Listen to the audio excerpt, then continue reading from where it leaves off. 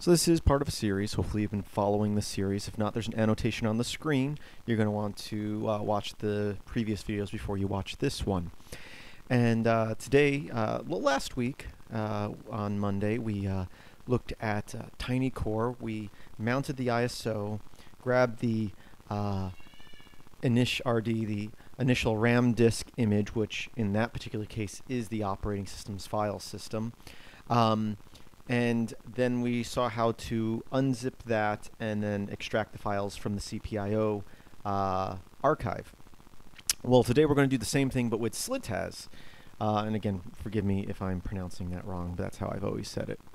And it's going to be a similar process, but they don't use a standard gzip compression. So I'll list out here. We're in a directory. We got a couple of files here, some ISOs, a folder from what we extracted last week. And this ISO folder here is empty. There's nothing in it. And that's where we're going to mount our ISO, in this case, as I said, our slitaz ISO. So I can, well, I'm root. I don't need to sudo. I'm going to do everything in this tutorial as root because a lot of this requires you to be root. Oh, I guess not a lot of this, but in future tutorials, a lot of this is going to be root. So instead of typing sudo every time, I'm just going to run as root. So first thing I'm going to do is I'm going to mount the slitaz ISO to the folder in this directory. Again, you get the warning that it's read-only. It's because it's an ISO. It's a CD image. They are read-only. So that's absolutely normal. So I can go into the ISO folder here, and we can see the file system from the ISO. Going back into our directory here, I'm going to make a directory. I'll call it slitaz. I'll move into slitaz, and then I will copy. And as we looked at in previous tutorials, the slitaz 4.0 has 4 different initial RAM disk file systems, depending on what features you want.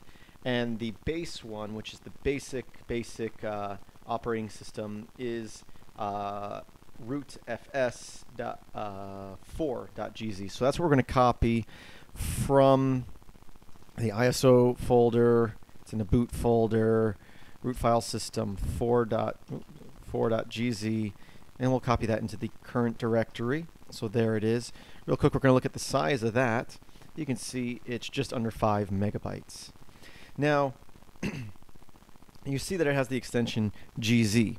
So right away you're going to think, oh, I can gunzip this. So I can say gunzip root file system like that, and it says it's not in gzip format.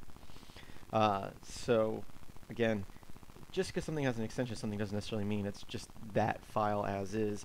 File extensions really mean nothing. They're for the end user, not the system itself. But as we've looked in previous tutorials, one way to find out what a file is, what's in it, is using the file command. So we'll say file, and this is a standard program that's going to be on pretty much every Linux or Unix and Unix-like systems out there. I'm going to say file and the name of our file. And here you can see it's an LZMA compressed data. So it's not just a standard gzip. So you can't just use gzip. But there's another tool called LZMA for unzipping LZMA file systems or archives, compressions. Not exactly sure why this is labeled GZ. I do know that that slitaz does have a built-in tool for remastering and creating live CDs, and you have an option between different types of compressions. Different compressions, some compress for smaller file size, some are larger files but extract faster, so it's just a matter of preference which one you want to use. So I'm assuming that they label them all .gz whether you use the gz format or not. By default they're using the LZMA compression. And maybe in a future tutorial we'll compare different compressions to see what we get as far as size. But we're going to run that command. We're going to say root fs4.gz -S.gz, and we'll run that. And now if we list out, it has extracted the file. We got rid of the original gz file. Now if we list out that, you can see that it is 13 megabytes. And it originally was 4.9. So right away, just comparing it to last week's tutorial with TinyCore, which after just unzipping it with gunzip or gunzip, it went from a 5 megabyte file, I think it was 5.7, up to 8.7. Well, you can see here that this is a much bigger difference. So this, just looking at this in front of us, I would assume that the LZMA format is going to give you a smaller file, although it might take longer to extract, although I think the difference will be minimal, especially when you're working with smaller files like this. So definitely if you're trying to save space, this might be a better option than gzip. But we still just have that one file. We don't have the file system. Let's use file to look at what type of file this is now that we've extracted it. And we can see that now we have the Cpio archive, just as we did before. So now, if we remember from last week, we use Cpio-I and then redirect that file into it. You want to do this as sudo or root because some of the files inside the file system will have root privilege only. We do that. It tells us how much is written. We list it out, and we can see that we have our full file system here. We still have our original Cpio file. You could save that for later on if you need it. I'm just going to remove it for now, and I'm going to use a du-h to see how much space is being taken up in this folder now. Okay, so it's 16 megabytes.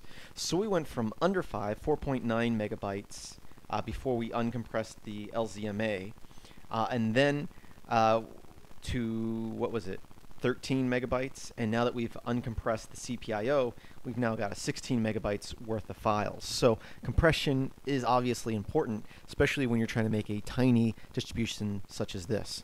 But right now, we have the basic core of, well, I think core means the full desktop when it comes to SLTAS, but the base SLTAS install, which as far as the ISO is concerned, booting it off a CD, this would be a very basic shell version with no GUI, but of course you could always add stuff. Now, again, I'm going to leave this, just as I did with the TinyCore, in this folder for a future tutorial where we will chur root into this and make modifications and install stuff and run programs from it. So I hope you enjoyed this tutorial. Again, similar to last week's, just a different type of compression.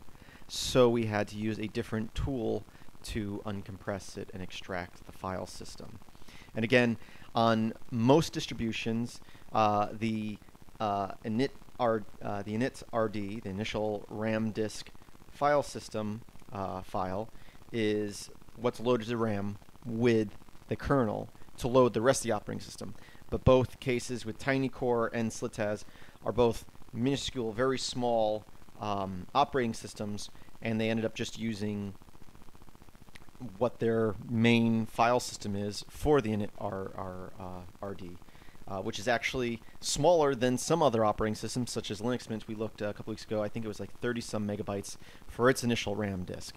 And the main point of the initial RAM disk is to get a basic file system loaded for the kernel to do other stuff so it can mount the other file systems. And again, you can always use the full file system, but on larger operating systems such as Linux Mint, Ubuntu, you're talking about uncompressing a couple of gigs to RAM while the computer's booting, slowing down your boot time, maybe giving you better performance once you get the system loaded, but also limiting your storage space on the RAM. Pros and cons to both. So anyway, again, thank you for watching. This is part of a series. There should be an annotation on the screen to the full playlist. New video on this similar topic every Monday for the coming weeks. So if you're watching the playlist and some videos aren't available yet, that's because they haven't been released yet. A new one will be released next Monday.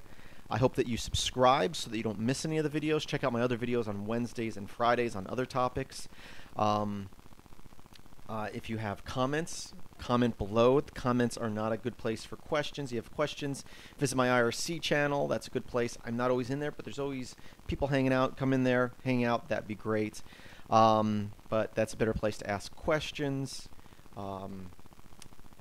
Also, be sure to like this video if you're liking these topics, if you're liking looking at these basic parts of the Linux operating system and just learning how things work a little bit more, and definitely leading to more fun things as we come along. Be sure to like this video so that I know that you like it, and I'll continue making videos like this. So keep on watching. Be sure to stop back next week. And my website is filmsbychris.com. That's Chris with a K. I hope that you have a great day.